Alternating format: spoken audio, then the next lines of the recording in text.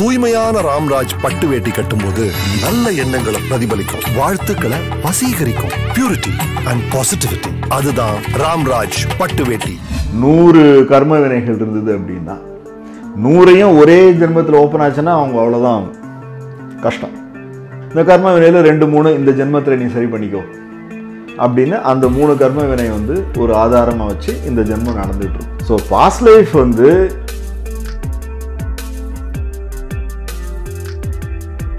இப்போ குழந்தை பிறந்த உடனே அம்மா வந்து கோபமாக பார்க்குறாங்க அப்படின்னோடனே அது ஒரு உணர்வு ரீதியாக ஒரு அர்த்தம் பண்ணிக்கும். அந்த அர்த்தம் பண்ணுறது பாஸ்ட்னால. இமேஜினேஷன், அதாவது கற்பனையில் நம்ம இருக்கோமா இல்லை கரெக்டாக கிரகிச்சு செயல்படுறோமான்னு கேள்விப்பட்டாக்கா 99% கற்பனையில் தான் இருக்கும். ஸோ கற்பனையில் தான் லைஃப் ஓடிட்டுருக்கு. அவங்களுக்கு வந்து பெரிய ட்ராமா நடந்திருக்கும், ஏதோ ஒன்று ஓப்பன் ஆகிடுச்சு, பை ஃப்ளூக்கில் பெருசாக ஓப்பன் ஆகிட்டு இது வந்து என்னால் டிஃப்ரென்ஷியேட் பண்ண முடியல. அதை க்ளோஸ் பண்ணி இயற்கையை வச்சுருக்கு. எப்போது இயற்கை அதை க்ளோஸ் பண்ணி வச்சுருக்கோ க்ளோஸாகவே இருக்கட்டும். ஆனால் உணர்வுபூர்வமாக அங்கே வெளியே வந்துட்டுருக்கும். உணர்வுபூர்வமாக வெளிவருது அப்படின்னா என்ன அர்த்தம் அப்படின்னாக்கா அந்த உணர்வு என்னை இயக்கிட்டு இருக்கும், ஆனால் பழைய நினைவு வெளில வராது.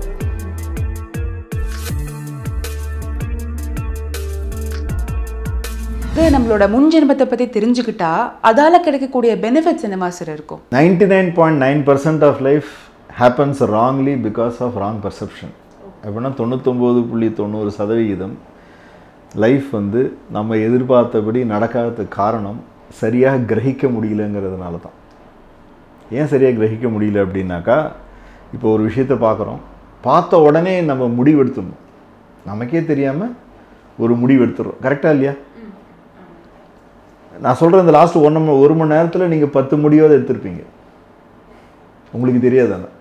இங்கே உள்ளே வந்திருப்பீங்க, வந்தோட இப்படி இருக்கா இப்படின்னா மைண்டு ஒரு முடிவு, இது ஒரு முடிவு, இது ஒரு முடிவு எடுத்துக்கிட்டே இருக்கும். ஸோ ஏன் மைண்டு முடிவு எடுக்குது? மைண்டு வந்து முடிவெடுத்தால் தான் அதால் செயல்பட முடியும் ஒரு நிலையில். எப்போ நான் முடிவெடுத்து அடுத்தது பண்ணிகிட்டு இருக்கேனோ லைஃப் வந்து ஒரு கட்டத்துக்குள்ளேயே சுற்றிட்டு இருக்கும். அதுதான் சம்ஸ்காரம் அப்படிங்கிறேன். ஒரு வட்டத்துக்குள்ளேயே சுற்றிட்டு இருக்கும். அந்த வட்டத்தை உடைச்சி வெளில வரணும் அப்படின்னாக்கா நான் முடிவெடுக்கிற அந்த தன்மையை ஃபஸ்ட்டு கொஞ்சம் லூஸ் பண்ணிவிட்டு முடிவெடுக்காமல் இருக்கிற தன்மையோடு இருக்கும். முடிவெடுக்காத இருக்கிற தன்மையோடு இருந்தேன் அப்படின்னாக்கா அந்த உயிர் சக்தியின் ஃபுல்லாக வேலை செய்ய ஆரம்பிச்சிடும். ஸோ லைஃப் நல்லா மாறிடும். இந்த கர்ம வினை அப்படின்னு சொல்கிறாங்க இல்லையா, அந்த சைக்கிளை பிரேக் பண்ணுறதுக்கு முயற்சி எடுக்கிறப்போ பிஎல்ஆர் ஆட்டோமேட்டிக்காக நடக்கணும். எல்லாருக்கும் இப்படி தான் முன்ஜென்மம் போய் தான் மாற்றணும்னு அவசியம் கிடையாது. அது அவங்கவுங்களுடைய ஒரு நிலையை பொறுத்து இருக்குது. இதுவும் ஒரு வழி. ஆன்மீகத்தின் உச்சக்கட்டம் நான் சொன்னது என்னன்னாக்கா, நான் எல்லாத்தையும் முடிச்சிட்டேன், எல்லாம் தெரியும் எனக்கு, நான் வந்து நல்லா கண்ணை மூட்டு அப்படியே உட்காந்தனாக்கா நல்லா ஆழ்நிலைக்கு போயிட்டே இருப்பேன், எந்த எண்ணமும் எல்லாம் போயிட்டே இருப்பேன். அந்த ஒரு தன்மை நல்லா வர ஆரம்பிச்சிச்சு அப்படின்னாக்கா கொஞ்சம் கொஞ்சமாக காமிக்கிறேன். அது வேற, நான் வேற, அந்த ஒரு தன்மை வர ஆரம்பிச்சது அப்படின்னாக்கா நான் வந்து எதை பார்த்தாலும் அப்படியே நிதானமாக இருப்பேன், நடக்குது அப்படி அந்த ஒரு நிலை. அதுதான் அது வந்து ஆன்மீகத்தின் உச்சநிலை அப்படின்னு. சும்மா ஒரு விஷயம் நடந்தாலே கோவப்பட்டுரும். கரெக்டாக இல்லை? அங்கே வந்து நல்ல ஆழ்நிலைக்கு போயிட்டோம், இது உண்மை கிடையாது, இது பொய், அப்படி ப்ரொசைட். கரெக்டாக இல்லை? ஸோ அதனால் எல்லாராடையும் இது வந்து அந்த மாதிரி ஒரு ரூட் எடுத்து போகிறது கஷ்டம். ஜென்ரலாக இப்போ எனக்கு வாழ்க்கையில் ஒரு பிரச்சனை திருப்பி எனக்கு வந்து பிஸ்னஸில் ஃபெயில் ஆகிட்டே இருக்குது, இல்லைன்னா இப்போது டெர்மினல் இல்னஸ், இப்போ வீட்டில் நிறைய பேர் இறந்துடுறாங்க, இல்லாட்டி நான் பிறந்த உடனே 2-3 பேர் இறந்துட்டாங்க என் குடும்பத்தில். இதெல்லாம் தீவிரமான பாதிப்பு. அந்த பாதிப்பு வந்து ரொம்ப லைஃப் பூரா பிரச்சனை கொடுத்துக்கிட்டே இருக்கும். இப்போ அபார்ஷன் நடந்து அதுக்கு அடுத்து போகிற குழந்தை கொஞ்சம் பிரச்சனை வந்துடும். ஒரு டீனேஜ் முடியும் கொஞ்சம் பிரச்சனை வந்துடும் அது. ஸோ அந்த மாதிரி இப்போ அன்றாட வாழ்க்கைக்கு பிரச்சனை வருதுங்கிறப்போ கொஞ்சம் ஆழ்நிலை, நான் வந்து பிஎல்ஆர்னே சொல்ல மாட்டேன், பிஎல்ஆர் கேட்டு வந்தாலுமே ஃபஸ்ட்டு அவங்களை கன்வின்ஸ் பண்ணுது, பிஎல்ஆர் அப்படின்னு நினச்சி இறங்காதீங்க. ஆழ்நிலை, டீப் கான்ஷியஸ்னஸ், அந்த ஸ்டேஜுக்கு போயிட்டு என்ன வருதோ அதை ஹேண்டில் பண்ணுவோம் நம்ம. நீங்கள் நிஜமாலே பிஎல்ஆர் தான் வேணும் அப்படின்னாக்கா அதுக்கு பயிற்சியே வேறு அப்படின்னு சொல்லி தான் நான் சொல்லுவேன். ஸோ கண்டிப்பாக லைஃப்பை நல்லா ஒரு நல்ல நிலைக்கு மாற்றணும். ஏன்னா பேசிக் திங் என்னென்னா கர்ம அந்த சைக்கிளில் சும்மா ஒரு சேனல் கிடச்சிடும் ஓப்பன் ஆகிறது. So past life regression therapy அப்படின்ற ஒரு விஷயம் பண்ணும்போது இது நம்ம மைண்டுக்குள்ளே எப்படி சார் ஒர்க் ஆகும்? மைண்டு வந்து 5 விதமாக வேலை செய்யும். தே call it mental operations. Mental ஆப்ரேஷன்ஸ்னால் இந்த 5 விதமாக தான் மனசு வேலை செய்யும். ஒன்று வந்து சரியாக கிரகிக்கிறது. சரியாக கிரகிக்கிறதுனா இப்போது முன்னாடி இந்த பேக் இருக்குது, இந்த மொபைல் இருக்குது, அப்படியே பார்க்கறது, எந்த ஒரு அர்த்தமும் பண்ணாமல் கிரகிக்கிறது, சரியாக கிரகிக்கிறது. இன்னொன்று பெர்வர்ஷன்.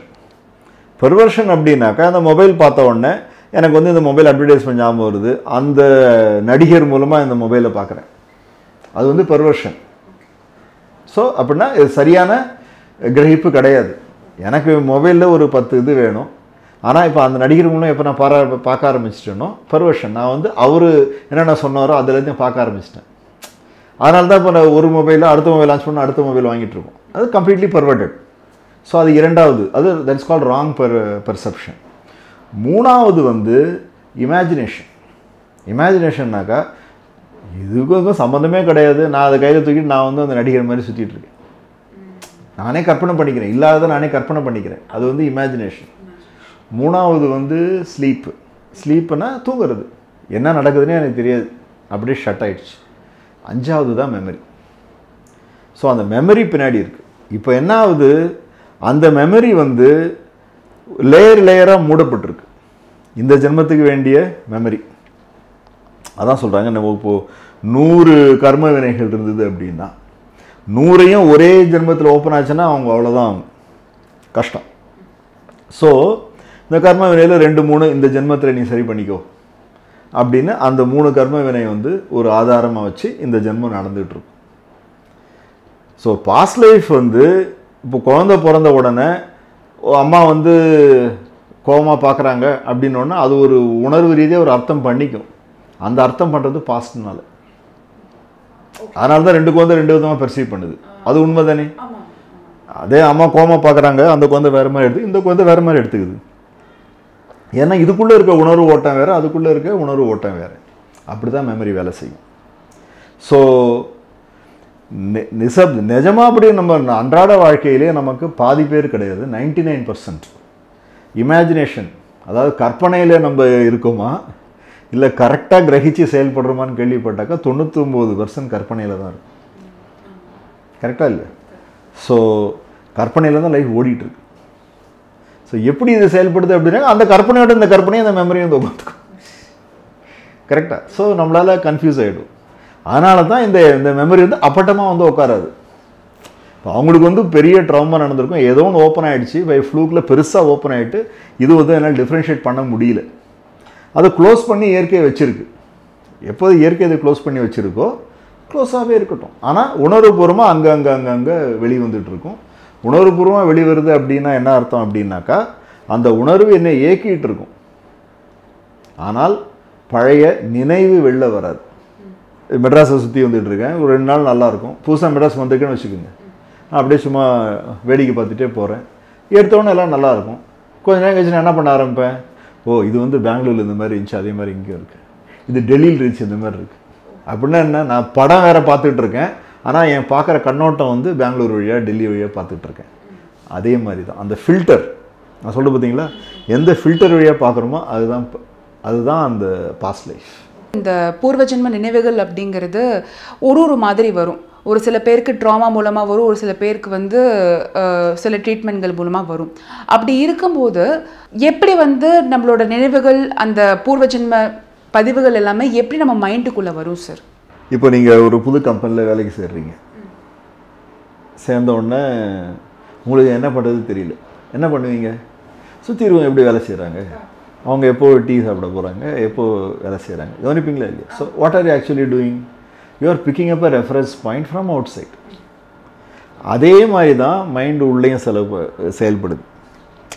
டக்குன்னு வெளில வந்து பார்க்குறீங்க, வெளில வந்து பார்த்த உடனே எப்படி செயல்படணும்னு தெரியல, I need a program to guide me. That is how PLR starts. Sorry, past life imprint starts. குழந்தை வெளில வருது, வெளில வந்தோடனே இந்த மாதிரி ஒரு உணர்வு இருக்குது, இப்படி தூக்குறாங்க, எனக்கு அந்த உணர்வு வருது என்னோடனே அந்த உணர்வு வந்து பழைய உணர்வோடு போய் உரசி ஒரு மாதிரி ஒரு புது உணர்வு ஏற்படுத்தும். அப்படி தான் ஓப்பன் அப் ஆகுது எல்லாமே. ஸோ எல்லாருக்குமே வந்து பிஎல்ஆரோட இம்பேக்ட் கண்டிப்பாக இருக்குது, இல்லாமல் இருக்காது. அதுதான் உண்மை. இப்போ எடுத்து பார்த்தாக்கா இந்த உள்ளே இருக்கிற அந்த கோஷா ஆனந்தமய கோஷா அப்படிம்பாங்க. அந்த ஆனந்தமய கோஷாவில் நல்ல வரிகள் இம்ப்ரெஷன்ஸ் விழுந்துடுச்சு. எல்லாருக்குமே அந்த தாக்கம் இருக்குது. ஒவ்வொன்றும் அங்கே போய் நம்ம சரி பண்ணணுமா தேவை கிடையாது. ஸோ இதோட மெயின் பர்பஸ் என்னென்னா, உள்ளே போய் நோண்டி கண்டுபிடிக்கிற, அதை தாண்டி உள்ளே இருக்க ஆனந்தமய கோஷா போய் ஆனந்தமாகும். அது மட்டும் தான் எல்லாரோட ஆசை. எந்த ஒரு காரணமும் இல்லாமல் நான் சந்தோஷமாக இருக்கணும். கரெக்டாக இல்லை? அதுதான் நம்ம கோல். இன்றைக்கி வந்து இது எனக்கு தடையாக இருக்குது. இந்த தடை இப்போ சின்ன வயசில் எப்படி ஆரம்பிச்சிருக்கோம், 3 வயசு 4 வயசு 12 வயசு 12 வயசில் வந்து பெருசாக ஒரு ட்ராமா நடந்திருக்கும். அது வந்து பிளாக்கே பண்ணிடும். சில பேரால் 12 வயசுக்கு மேலே மெமரியே இருக்காது. கொஞ்ச நாளைக்கு 5, 6, 10 செஷன் பண்ணாலுமே 12 இயர்ஸுக்கு முன்னாடி என்ன நடந்துன்னு கூட உங்களால் சொல்ல முடியாது. ஏன்னா அந்தளவுக்கு அந்த ட்ராமா வந்து பிளாக் பண்ணிடுச்சு. அந்த ட்ராமாவை ரிசால்வ் பண்ணிட்டாக்கா அப்புறம் கொஞ்சம் கொஞ்சமாக கீழே போகும். அதை ரிசால்வ் பண்ண சில பேருக்கு டைரெக்டாக 5 மினிட்ஸில் பாஸ்ட் லைஃப் போயிடுவாங்க. So how it goes, which channel it takes is unconscious. It's an unconscious process. Where what is happening, அது வந்து கண்டிப்பாக ஒவ்வொருத்தருக்கும் யூனிக்காக தான் இருக்கும். அது வந்து கண்டிப்பாக ஒரு பேக்கேஜ் மாதிரி தனித்தனியாலாம் கொடுக்க முடியாது. ஒருத்தருக்கும் யூனிக்காக இருக்கிறப்போ அவங்களோட பாடி என்ன சொல்கிறது, அவங்க எப்படியும் கண்ணை மூடிட்டு இருப்பாங்க, உடம்புல சேஞ்சஸ் வரும், ஐலிட்ஸ் ஒரு மாதிரி இருக்கும். அது நிறையா இதெல்லாம் இருக்குது. அவங்க டோன்லேருந்து எல்லாம் மாற ஆரம்பிச்சிடும். அப்போது we can differentiate. they will only know. தெரிஞ்ச முகமா தெரியாத முகமா அப்படின்னு பண்ண அப்படியே ஓப்பன் அப் ஆரம்பிச்சிடும். நார்மலி இங்கே வரவங்க முக்கால்வாசி பேருக்கு எப்போ அந்த தேடுதல் இருக்கோ ஆரம்பிச்சிடுச்சுன்னு அர்த்தம். நீங்களும் பேசிகிட்டு இருக்கீங்க, பிரச்சனை கிடையாது. இது வந்து பயப்படுறதுக்கான விஷயம் கிடையாது. இது என்ன ஏன்னாக்கா, இது எப்போ பயப்படுறதுக்கான விஷயம்னாக்கா, இது எப்படி அணுகணும்னு தெரியலங்கிற ஆரம்பிக்கிறப்ப தான். இதுக்கு வந்து சேஃப் சிஸ்டமேட்டிக்காக பண்ணாக்கா, ஏன்னா ஏற்கனவே அது என்ன ஏக்கிட்டு தானே இருக்குது. அப்போ தெரிஞ்சுக்கல என்ன கஷ்டம். இப்போ வந்து நம்ம முன் ஜென்மம் பூர்வ ஜென்மம் பற்றி பேசியிருக்கோம். அதே மாதிரி இந்த மறு ஜென்மம் அப்படிங்கிறது எப்படி சார் நடக்கும்? வாழ்க்கை ஒரு காற்றடைத்த பந்து, தமிழ் பாட்டு தானே இது, காற்றடைத்த பந்து தானே, காற்றடைத்த பந்துடா அப்படின்பாங்க. ஸோ அவங்க என்ன சொல்கிறாங்க, உடல் இருக்குது, மனசு வந்து ஒரு நிலையில் இருக்குது, பந்து மாதிரி இருக்குது. இப்போது நீங்கள் பேசுகிறீங்க, இப்போ நான் உங்கள்கிட்ட பேசுகிறப்போ அந்த மனநிலை மாறுது. ஸோ இங்கிலீஷில் சொன்னாக்கா எனர்ஜி, மைண்ட் எனர்ஜி, சக்தி நிலை மாறுது. மாறுறப்போ மூச்சு வருது. அது இன்னொரு தன்மை அடைகிறப்போ நுரையீரலாக மாறுது. அப்புறம் உடலாக மாறுது. ஒரே எனர்ஜி தான் இத்தனையாக மாறி வருது. நீங்கள் சயின்ஸ்லையும் ப்ரூவ் பண்ணிட்டாங்க. ஒரு எனர்ஜி தான் நம்ம எல்லாரையும் இயக்கிட்டு இருக்கு, ஒரே எனர்ஜி. ஸோ ஒரே எனர்ஜி, ஒரே சக்தி நிலை ஒரு மூச்சாக மாறி, உடலாக மாறி, உணர்வாக மாறி, மனசாக மாறி, அப்புறம் உடம்பாக மாறி இருக்குது. இப்போது அந்த மனசாக மாறி இருக்கிறது வந்து ஒரு விதமான ஷேப்பில் இருக்குது. இந்த மனசுக்குள்ளே என்ன இருக்குது, உணர்வுகள் இருக்குது, எண்ணங்கள் இருக்குது. எண்ணங்கள்லாம் பதிவாக இருக்குது, ஒப்பீனியன்ஸ்லாம் பதிவாக இருக்குது. இப்போ ஒருத்தரை பார்க்குறோம் அப்படின்னாக்கா, அவர்கிட்டேருந்து நான் எப்படி ஃபஸ்ட்டு என்னை காப்பாற்றிக்கிறது, அவர்கிட்ட நான் எப்படி பேசினாக்கா இன்னும் என்னோடய சுகம் அதிகமாகும். இது 2 தான் அடிப்படை. மனித இயல்புன்னு சொல்ல மாட்டேன், அனிமல்ஸோட இயல்பு. நம்ம அதே மீறி போகிறதுக்கு தான் இவ்வளோ ஸ்ட்ரகிள். இப்போது அந்த உணர்வுகள் எல்லாமே வந்து அந்த பாலை வந்து ஒரு ஷேப்பில் வச்சுருக்கு. இறக்குறாங்க, உடம்பு போயிடுச்சு, மூச்சும் போயிடுச்சு. இது என்ன ஆகும்? இந்த பந்து என்ன ஆகும்? பந்து அந்த என்ன சொல்கிறது, காற்று போச்சுன்னா கீழே போய்டும் சொல்லுவாங்க. கீழே போகிறது பந்தோட அந்த கவர் மட்டும்தான். உள்ளே இருக்க காற்று என்னாச்சு? அந்த காற்று வந்து ஒரு மாதிரி ஷேப்பில். அதனால தான் அவங்க சொல்லுவாங்க, இந்த ஜென்மத்தில், அதாவது மனுஷ ஜென்மத்தில் இருக்கிறப்போ ஒரு நிலை நல்லா அடைஞ்சிட்டோம் அப்படின்னாக்கா, இறந்து வெளியே போகிறப்போ மனசு வந்து ஒரு திடமாக இருக்கும். இல்லைன்னா அது எந்த வடிவம் வேணாலும் எடுக்கலாம். டிபெட்டியன் ஃபிலாசபிலாம் படிச்சிங்கன்னா பயமாக இருக்கும் ஆக்சுவலாக. இது எப்படின்னா காற்று அப்படியே விரிச்சு அப்படியே தூவி விட்டாக்க அப்படியே போகுது. கரெக்டாக இல்லையா? ஸோ அங்கே பல சக்திகள் இங்கே இழுத்துக்கிட்டு இருக்கு. அது இழுக்கிறப்போ கஷ்டம் தானே வரும். இங்கே வந்து மாமியார் தொல்லை, மாமனார் தொல்லை, ஹஸ்பண்ட் தொல்லை, ஒய்ஃப் தொல்லை அப்படிங்கிறாங்க. அங்கே போனால் எவ்வளோ தொல்லை. கரெக்டாக இல்லையா? ஏன்னா கண்ணுக்கே தெரியாமல் இழுத்துக்கிட்டு இருக்கு. அந்த நிலையில் அது வந்து ஆட்டோமேட்டிக்காக ஒரு உடல் தேவை. அப்போ தான் திருப்பி நிலை கொள்ள முடியும். ஸோ அந்த வைப்ரேஷன் இந்த வைப்ரேஷன் எங்கே மேட்ச் ஆகுதோ அங்கே போய் டக்குன்னு செக் ஆகிடும். ஸோ அதை வந்து கர்மா நம்ம சொல்கிறது நம்மளால் மட்டும்தான் கரைக்க முடியும், வேற யாராலையும் கரைக்க முடியாது. அது கர்ம வினை அப்படின்னு சொல்லுவாங்க தமிழ். வினைனா என்ன? வினை சொல், ஆக்ஷன். கர்மானா செய்கிற செயல். என்ன செயலை நம்ம திருப்பி திருப்பி பண்ணிகிட்டு இருக்கிறோமோ அது. ஆனால் நம்ம என்ன திருப்பி திருப்பி பண்ணோம் நமக்கே தெரியாது. ஏன்னா அந்த அளவுக்கு உடம்போடு உடம்பாக இறுகி போயிடுச்சு, நமக்கே தெரியாது. ஓ அப்படியா, நீ அப்படி பண்ணுறியா, நான் அப்படி பண்ணுறேன்னா எனக்கு சொன்னால் இன்னொருத்தர் வெளியிருந்து பார்த்தா தான் தெரியும், அதுவும் நம்ப முடியாது என்னது. ஸோ கர்மான்றது கண்டினியூஸாக இன்றைக்கும் இருக்குது. அந்த கர்ம வினையின் தாக்கத்தினாலும் சொல்லாமல் அந்த கர்ம வினையின் பிடிப்பினால்தான் உடலாக இருக்குது. இந்த கர்ம வினை அந்த சொல்கிறது நம்ம மனசோட அந்த ஒரு வடிவம், அந்த வடிவம் தான் உடலாக மாறி உடலுக்குள்ளே இருக்குது. கர்ம வினை ஃபுல்லாக கரைச்சிட்டோம் அப்படின்னா நிலை வேறு, ஃபுல்லாக கரைச்சிட்டோம் நிலை வேறு. கர்ம வினையின் பிடிப்பில் தான் இருக்கும். இப்போது இறக்கிறதுக்கு முன்னாடி அந்த பிடிப்பிலேருந்து கொஞ்சம் கொஞ்சம் கொஞ்சமாக நம்மளை கிளியர் பண்ணிகிட்டே வரணும். அதுதான் எனக்கு தெரிஞ்சு நம்மளுடைய யோகத்திலேயோ நம்ம வேதத்திலேயோ சொல்லிக்கிறது என்னென்னா, உங்களுக்கு கொடுக்கப்பட்ட கர்மா என்னவோ அதை கம்ப்ளீட்டாக நீங்கள் கரைச்சிட்டிங்க அப்படின்னாக்கா இறப்பு ஈஸியாக இருக்கும், அட்லீஸ்ட் இந்த ஜென்மம் கிளியராக இருக்கும். ஆனால் இப்போ என்ன ஆகுது, வரப்போ 10 கர்மா போகிறப்போ 1000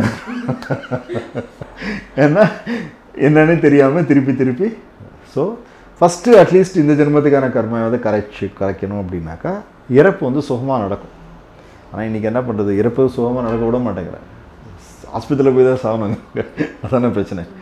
ஸோ எல்லாத்தையும் jokes apart, main purpose of life to know how to leave the body without pain, without disease. When I can leave the body without disease, without pain, வெளில போனோன்னா சுகமாக இருக்கும். ஆனால் இங்கே இருக்கிறப்ப எனக்கு கஷ்டம், இவங்க தொல்லை அவங்க தொல்லை அவங்க தொல்லை அப்படின்ட்டு நான் உடம்பை பாய்ச்சிட்டு வெளில போனாக்கா வெளில போனால் இன்னும் தொல்லை. ஸோ மறுஜன்மம் எப்படி நடக்குதுன்னா இப்படி தான். வெளில போகிற அந்த ஆன்மான்னு சொல்ல மாட்டேன், அந்த ஒரு மனதின் ஒரு பிரதிபலிப்பு, அந்த ஒரு சக்தி நிலை, அதுக்கு மேட்ச் ஆகிற இன்னொரு கருவோட மேட்ச் ஆகி போய் சேர்ந்து அப்படி தான் மறுஜன்மம். அதுதான் அதை எக்ஸ்பீரியன்ஸ் பண்ணால் தெரியும். ஸோ இப்போ நம்ம பேசும்போதே நிறைய சொல்லியிருக்கீங்க. இப்போது ஒரு குழந்தை பிறக்குதுன்னா அது வந்து ஒரு 1000 வைப்ரேஷன்ஸை வந்து உள்வாங்கிட்டு பிறக்குது. அப்படி இருக்கும்போது பிறந்த குழந்தையோட அந்த ஒரு மனநிலை, அந்த ஒரு சக்தி நிலை எப்படி சார் இருக்கும்? குழந்தை வந்து தான் வேற, என் சுற்றி உள்ள பொருட்கள் வேற, அம்மா வேறன்னு புரிஞ்சுக்கிறதுக்கே 2 வாரம் ஆகும். ஏன்னா அது வயிற்றுக்குள்ளே இருந்திருக்கு.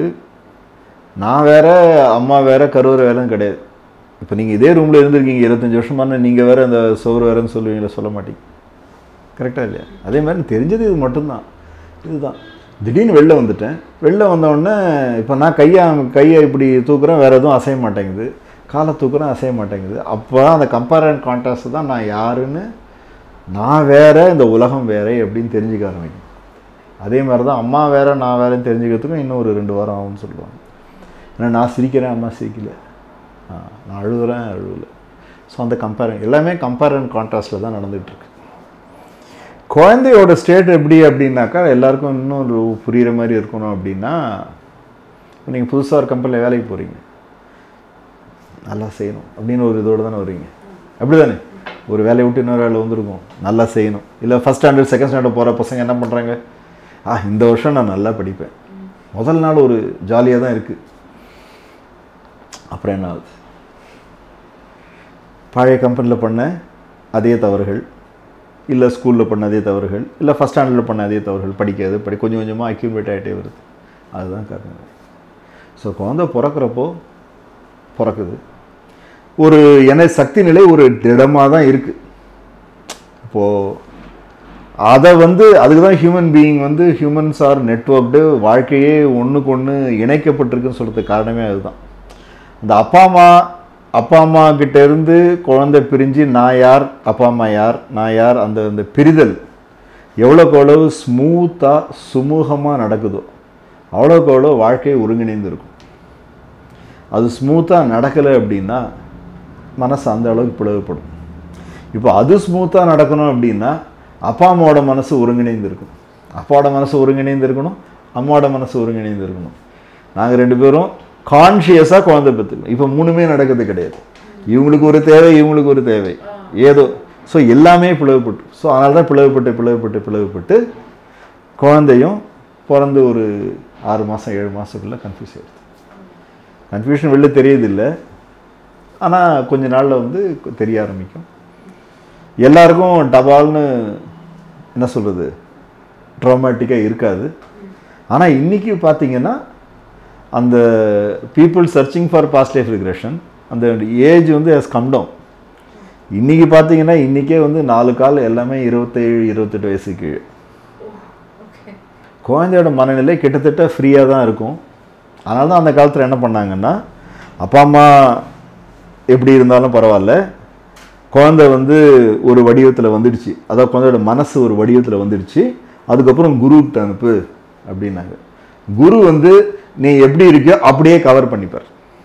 மனசை எப்படி இருக்கோ அப்படியே கவர் பண்ணிவிட்டு உன் தன்மைக்கு தகுந்த மாதிரி மாற்றி கொஞ்சமாக வெளியே வந்து நீ பூரணமானவனா நான் வேற நீ வேறன்னு வெளில பிரிச்சுடுவார். அதான் நம்மளுடைய அந்த காலத்து என்ன சொல்கிறது பிரின்சிபிள். இப்போ சோல்மேட்ஸ் அப்படின்ற இந்த ஒரு டேர்ம் வந்து ரொம்ப ஃபேமஸ் ஆகிட்டு இருக்கு. எனக்காக தான் இவங்க பிறந்திருக்காங்க, we are made for each other அப்படின்னு மாதிரி நிறைய சொல்கிறவங்க உண்டு. அதே மாதிரி வந்து கடந்த ஜென்மத்திலையும் வந்து இவங்க தான் வந்து என்னோட பார்ட்னராக இருந்திருக்காங்க அப்படின்னு நிறைய பேர் சொல்கிறாங்க. நிஜமாவே இது வாய்ப்பு இருக்கா? ஒரு 2 காதலர்கள் மறுபடியும் காதலர்களாகவே பிறந்து ஒன்று சேர்ந்து அவங்களோட வாழ்க்கை வாரதெல்லாம் வந்து முடியுமா? கண்டிப்பாக. அதாவது ஒருவித தொடர்பு இல்லாமல் ஒருத்தர் சந்திச்சுக்க கூட முடியாது. அதே குவாண்டம் ஃபிசிக்ஸ் சொல்லிட்டாங்க. அப்படின்னா என்ன, அமேசான் காட்டில் ஒரு பட்டாம்பூச்சி சிறகடித்தால் அதோட இம்பேக்ட் இங்கே வரும் ப்ரூவ் பண்ணிது. அப்படின்னா என்ன, இப்போ நீங்கள் என்னை பார்க்க வந்திருக்கீங்க, இன்டர்வியூ எடுக்க வந்திருக்கீங்க, இது வந்து மேலோட்டமான ஒரு காரணம். ஸோ இதில் பப்ளிகேஷன் போட போகிறீங்க, அது மேலோட்டமான அதெல்லாம் உண்மையான அதையும் மாரி என்ன ஒரு காரணம் இருக்குது, அது நமக்கு தெரியாது. ஸோ 2 பேர் சந்திக்கிறாங்க, 2 பேர் பேசுகிறாங்க அப்படின்னாக்கா கண்டிப்பாக ஒரு ஆழமான ஒரு தொடர்பு இருப்பது உண்மை. இப்போது சோல்மேட்ஸ் அப்படின்னால அது வந்து இப்போது அந்த சந்திப்பு வந்து இன்னும் ரொம்ப தீவிரமாயிடுச்சு, அவங்க வந்து வாழ்க்கையே நாங்கள் சேர்ந்து தான் இருப்போம் அப்படின்னு சொல்லிக்கிறாங்க அப்படின்னாக்கா கண்டிப்பாக ஒரு பிணைப்பு இல்லாமல் அது மாதிரி உருவாகாது. இப்போது எந்த அளவுக்கு லவ் அட்டாச்மெண்ட்டுக்கு சோல்மேட் சொல்கிறோமோ அதே மாதிரி தான் வெறுப்போம், அதே மாதிரி தான் வெறுப்போம். ஸோ பூர்வ ஜென்ம தொடர்புங்கிறது எல்லா ரிலேஷன்ஷிப்ஸ்லேயும் இருக்கும், எல்லா ரிலேஷன்ஷிப்ஸ்லேயும் இருக்கும். அது வந்து சுகமான ரிலேஷன்ஷிப், பெயின்ஃபுல் ரிலேஷன்ஷிப் வித்தியாசம் கிடையாது. ஏன்னா எல்லாமே பிரதிபலிப்பு தான். நீங்கள் பார்த்தீங்கன்னா ரிலேஷன்ஷிப்னா என்ன, இப்போ நான் அவங்ககிட்ட கேட்ட மாதிரி இப்போ நீங்கள் இன்னொருத்தரை பார்த்து பேசுகிறப்போ உங்களுடைய சக்தி நிலையில் ஒரு மாற்றம் ஏற்படுது. கரெக்டாக இல்லையா? உணர்வுன்னா என்ன, எமோஷன். இங்கிலீஷில் ஆக்சுவலாக ஈஸியாக வருது. Energy in motion is emotion. Energy is still, புருஷா சக்தி அப்படிங்கிறாங்க, ஸ்டில்னஸ் அப்படிங்கிறாங்க. அந்த எனர்ஜி எப்போ தாக்கப்படுதோ அது சேஞ்ச் ஆகுது, அந்த சேஞ்ச் தான் எமோஷன்.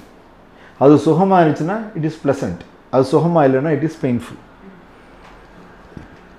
சுகமாக இருந்ததுனாக்கா அது ஒரு விதமான எண்ணத்தை உருவெடுக்குது, பெயின்ஃபுல்லாக இருந்துச்சுன்னா வேற விதமான எண்ணத்தை உருவெடுக்குது. இவ்வளோதான் பேசிக் அது. So any relationship is a soulmate relationship, especially if it goes deeper and deeper and deeper.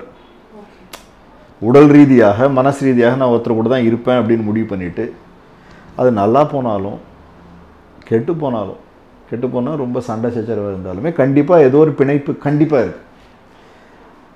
நம்ம அதை கரெக்டாக எந்த நிலையில் இருக்குது, ஏன் மனநிலை இப்படி அவங்கள பார்த்தோன்னே இப்படி என்னை பாதிக்குது அப்படிங்கிறத ஒரு உணரும் தன்மை, அந்த உணர்விலிருந்து பிரிக்கும் தன்மையோடு இருந்துட்டோம் அப்படின்னாக்கா எந்த ஒரு உறவையும் நம்ம வந்து சுகமாக மாற்றிக்கலாம். அந்த உறவை சுகமாக மாற்றிட்டோம் அப்படின்னாக்கா மோட்சம். இப்போது நல்லா அமைஞ்சிடுச்சு, எல்லாமே நல்லா இருக்குது. ஸோ அப்படி இருந்தாலுமே நமக்கு தெரியும். நான் ஆக்சுவலாக சோல்மேட்டுன்னு சொல்கிறது made to meet the soul அப்படின்னு சொல்லலாம். அதுதான் உண்மை. We are matting to meet our soul. ஏன்னா சோல் ஒன்று தானே, universal soul is one. And the universal soul is one. How can there be two souls? Not possible. But today, two souls are divided. It is looking as though it is divided because of a psychological factor in between. What is psychological factor? Energy, சக்தி நிலை. இங்கே ஒரு சக்தி நிலை மாறுபட்டு, இங்கே வேறு சக்தி நிலை மாறுபட்டு இருக்கு. நான் ரெண்டு பேரும் கரெக்டாக ஒரு அக்ரிமெண்ட்டோட ஒன்று சேர்ந்துடும் அப்படின்னு சொல்கிறது என்னென்னா, இந்த உணர்வை கொஞ்சம் கொஞ்சமாக கரைக்க ஆரம்பிச்சிட்டாங்க அப்படின்னாக்கா through each of them we can attain moksha. அதுதான் நம்ம இதில் சொல்லியிருக்கு, அர்த்த காம மோக்ஷ தர்ம அப்படின்னா எந்த ஒரு செயல்னாலும் எந்த ஒரு ரிலேஷன்ஷிப்பையும் நம்ம பயன்படுத்தி மோட்சம் அடையலாம். அப்படின்னா ரெண்டு பேருமே வில் கெட் லிபரேட்டட். இப்போ ராமர் ராவணனை வதைத்தா சொல்கிறாங்க, ராவணனுக்கு மோட்சம் அதே கதையை தான் சொல்லியிருக்கு. அப்படின்னா தீவிரமான வெறுப்பு இருந்தாலும் அந்த வெறுப்பை பயன்படுத்தி மோட்சம் அடையலாம். வெறுப்பு ஒரு விதமான பக்தி. ஆமாம், உண்மைங்க. அது 9 விதமான பக்தி யோகால 9 விதம் இருக்கு. அதில் ஒரு விதமான பக்தி வெறுப்பு. வெறுப்பு எப்படி சார் பக்தியாக இருக்க முடியும்? நாங்கள் அதை வெறுப்பு அப்படிங்கிறத ஒரு நெகட்டிவ் எமோஷனை தான் கேள்விப்பட்டிருக்கோம். வெறுப்பு பக்தியா எப்படி? அதாவது நான் சொல்கிறேன், முந்தைய சொன்னபடி சமூக ரீதியாக பார்த்தால் அதெல்லாம் நெகட்டிவ் பாசிட்டிவ் நம்ம பேசிக்கலாம். இயற்கைக்கு என்ன நெகட்டிவ் பாசிட்டிவ்? இயற்கைக்கு நெகட்டிவ் பாசிட்டிவ்லாம் கிடையாது. அங்கே காற்றழுத்த தாழ்வு மண்டலம் உருவாயிருக்குனாக்கா என்ன அர்த்தம்? இங்கே கம்மியாக இருக்குது, அங்கே நிறையா இருக்குது. நேச்சுரலாக இங்கே தான் இறங்கும். முடிஞ்சுதா இல்லையா? அதே மாதிரி தான் எல்லாமே. வெறுப்பு ஒரு விதமான பக்தி. அதாவது என்ன மறந்து நான் வெறுக்கிறேன் அப்படின்னா அந்த எமோஷனோட ஃபுல்லாக போயிட்டேன். ஆனால் அங்கே ராமர் இருந்ததுனால ராவணனுக்கு மோஷம் கிடைச்சு. ஏன்னா அவர் ஒரு கான்ஸ்டன்ட். அப்படி இங்கே அப்படி கிடையாது. அந்த வெறுப்பு இன்னொரு வெறுப்போட சேர்ந்ததுனாக்க ரெண்டும் கலந்துட்டு இன்னும் கச்சடாக ஆயிடும். தூய்மையான ராம்ராஜ் பட்டு வேட்டி கட்டும்போது நல்ல எண்ணங்களை பிரதிபலிக்கும், வாழ்த்துக்களை வசீகரிக்கும். பியூரிட்டி அண்ட் பாசிட்டிவிட்டி, அதுதான் ராம்ராஜ் பட்டு வேட்டி.